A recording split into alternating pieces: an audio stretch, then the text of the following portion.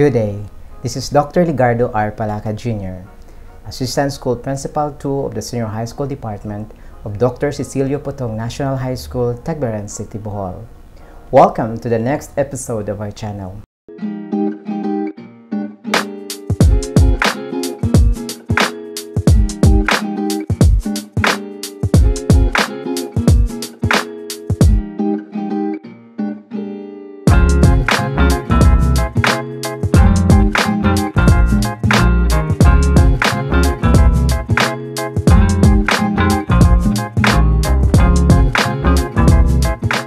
For today's episode, I will be talking about and sharing at the same time experiences about how to make our students love research, in the same time discuss topic like why students don't like research. So are you ready now?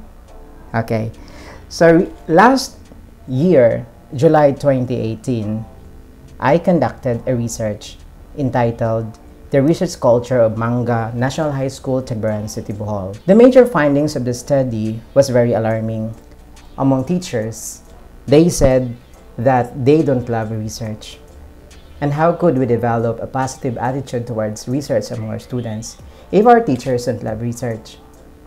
So the four reasons why research is difficult to develop, a positive research culture is difficult to develop in the public school is because of the following reasons. Number one, research is expensive. Second, it is tiresome. Third, teachers are not interested and not motivated to conduct research. Fourth is they are not skillful. And this negative attitude towards research is also shared among our students. However, students have no option in the Senior High School Department because Republic Act 10533 or the Enhanced Basic Education Act of 2013, one of the emphasis is on research, and students must take at least 3 subjects in research.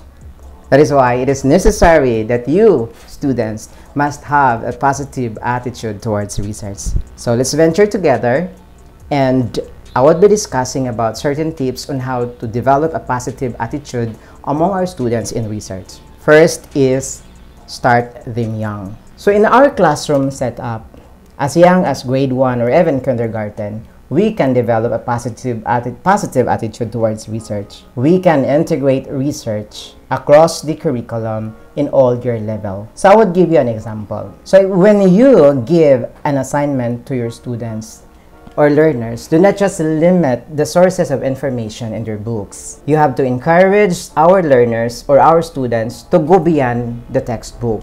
So for instance, they would be interviewing a resource person or even their grandfather or their neighbor about a certain issue in the community. Like, for instance, what is the most obvious problem in the community, like environmental problem, and how can we solve it as part of the community? It can be developed in your classroom. Do not just limit your assignment or activities, those that are found in your textbook. Go beyond your textbook. Okay, next, encourage collaboration and communication among learners. People are social beings, and according to studies, we learn when we are with other people. So when you assign certain topics in research, you can actually do it by pair or by group. But because of pandemic, Department of Education prohibits the group setup. But in the normal setting, if our students are grouped together, they would learn better. So for instance, one group of students from one community living in one neighborhood can be grouped together and assign a certain topic. And that is a good thing because the research would be more on contextualization and localization. They can select a topic that is found in their community, and as a group, they can look into the answers of your questions. So other than developing positive research skills, they're also developing their socialization skills.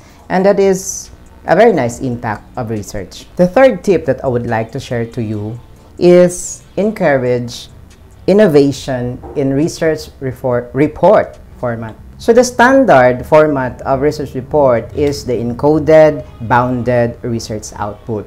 If we want to develop innovation and positive attitude among our students towards research, we can actually get away from the standard, especially in elementary. Why? Because we have the technology that could enhance the research presentation of our students.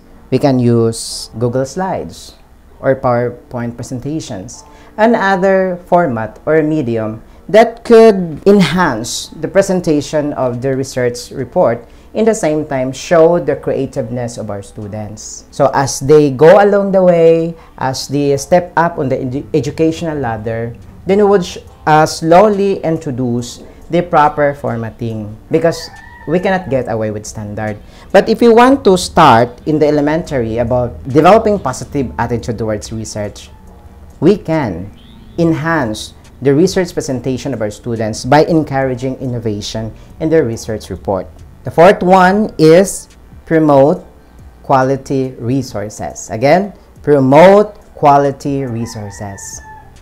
So the typical resources are those that are produced by experts in the field, like research reports in the journals or in the books and other printed resources. And those are actually good sources of information, but we can enhance, we can extend. I am a personal advocate of utilizing the resources in the community. And the best resource in the community are the expert, the experienced, and the learned people that can share more about your topic. So why not utilize these experts? Why not use the experience of this resource person? And this can actually promote a more quality research output. And the fifth one is introduce research across the curriculum. Because as a research teacher, I personally experience it, that research is just being focused in the research subject itself. But if we want to develop a positive attitude among our students in research, we can start a program that would look into the interconnection of research among subjects, like social studies and English, science and English, mathematics and social studies, or TLE and science. There are certain topics that can be interconnected. Okay, a good practice is being started now in Dr. Cecilio Putong National High School, wherein in Practical Research 1, there are at least 3 teachers. One lead teacher that would discuss the basics about research. Another teacher that would discuss statistics and formatting. Another teacher would look into the technicalities. So it is a teamwork, a composition of teacher experts that would lead the students towards the production of a quality research output. And then the sixth one is it is really very important. The sixth tip that I would like to share to you is very important. Because the common thing is when a group of students or student is done with his research presentation, with his research output, what will happen? It will be bounded and it will be displayed in the library, right? What for? For show, for our accreditors positive nod that, hey, you have an ample supply of researches. But the question now is, are those researches being utilized by the community? Are people benefited with the research findings of your students? Perhaps no, because they are just in the library. So the best thing that you can do to encourage positive attitude towards research is to organize research activities that would present the research findings of our students. Yes, you have to organize a research colloquium or a research forum or a research congress wherein the best researches of our students would be presented in public. And you can invite experts, community people, and people who are interested with your topic. And the research output can be shared, can be spread. And perhaps with that research presentation, you can help the community. And on the end product of our students, they would develop many skills in communication, being confident in presenting their output, developing positive attitudes towards group activities, and many more skills and positive values. Okay, so I'll be going to the last tip that I would share to you, and I would say this is the most important. Why students shared a negative attitude towards research? Because teachers themselves have negative attitude towards research. So if we want our students to develop a positive attitude towards research, start it within you as a teacher. Okay? So you have to model yourself of a positive attitude towards research. Do not tell your students that, hey, you will be taking practical research 1 and that is very tiresome and you will be stressed and I will be laughing because you would experience the same thing that I experienced when I took my masteral. Do not let our students think and feel that research is a burden. Why not develop a concept that research is an opportunity for our students to learn more about the realities of life? That research is an opportunity to open other avenues. I would like to tell you something. Because of research, I was able to visit many countries.